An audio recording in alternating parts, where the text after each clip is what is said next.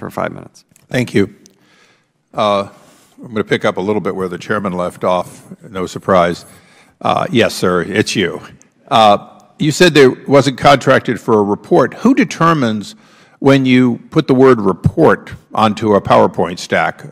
I know that terms are loose, but this thing purports to be a report in hard printing, right? Yes, yes. But it's not a report.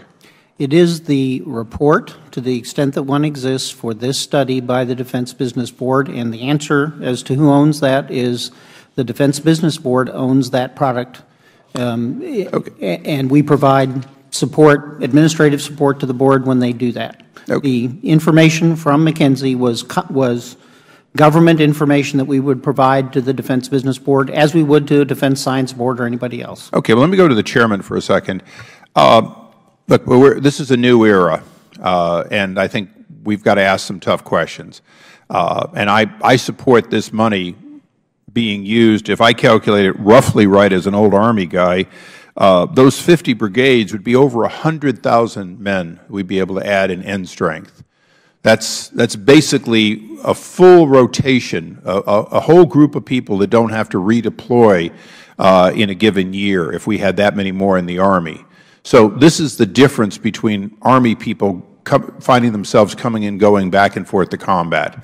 When you look at 50 brigades, I didn't focus on the other two branches. I'm not as familiar with them.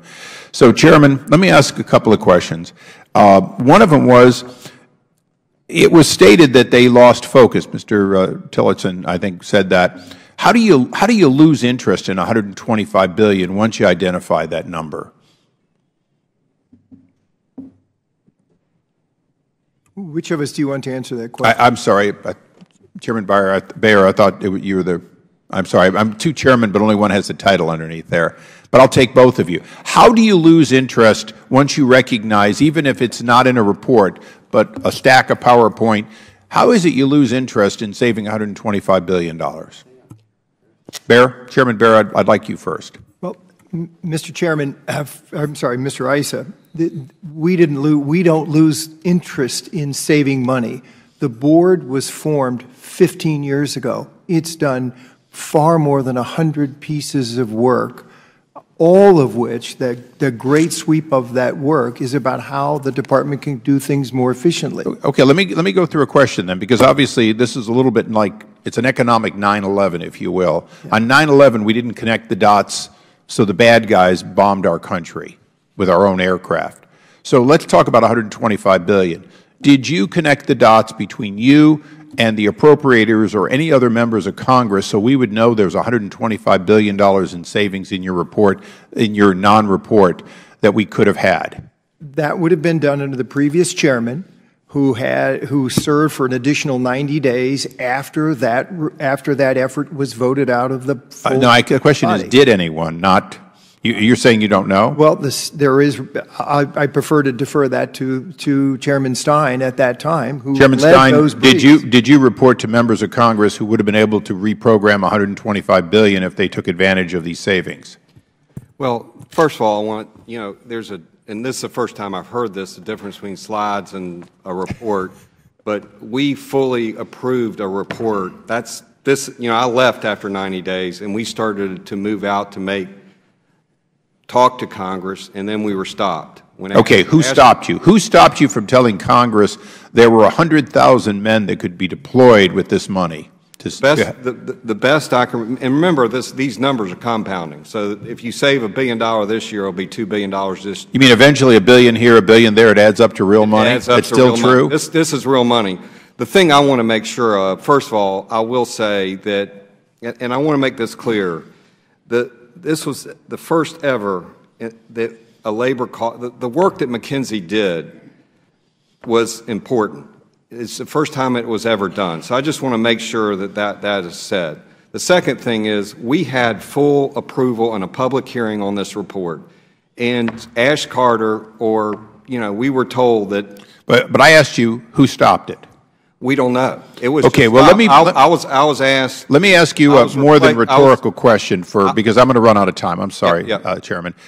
How do we, on this side of the dais, ensure that never again are there tens or hundreds of billions of dollars in savings that the American people are denied because some unknown person in the Department of Defense puts a kibosh on it for whatever reason, and Congress doesn't find out about it. How do we stop that from happening? What law do we have to pass to guarantee the transparency to that gentleman so that it, or to the appropriators, or to whoever in Congress, so that in fact the American people never get a raw deal after good money has been spent to study something that could save the American people, or at least save American lives by plussing up our military?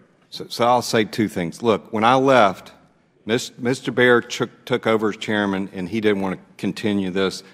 Secretary Carter did not want to continue this. So let me say the second thing here is that we have, and you're a businessman, Congressman, you know, having a great plan is one thing, having people that can implement it is another.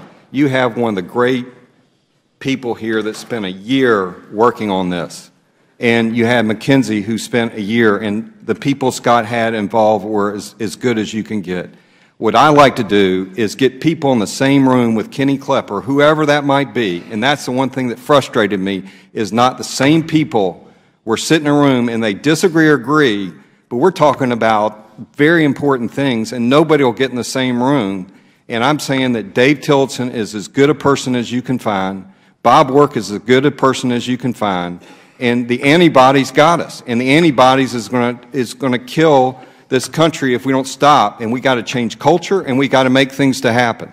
Mr. Chairman, I'd only ask that you and the ranking member and all of us commit ourselves to make sure that we never again allow the absence of this body knowing that there's an opportunity on a study like this, and never again allow it to be buried.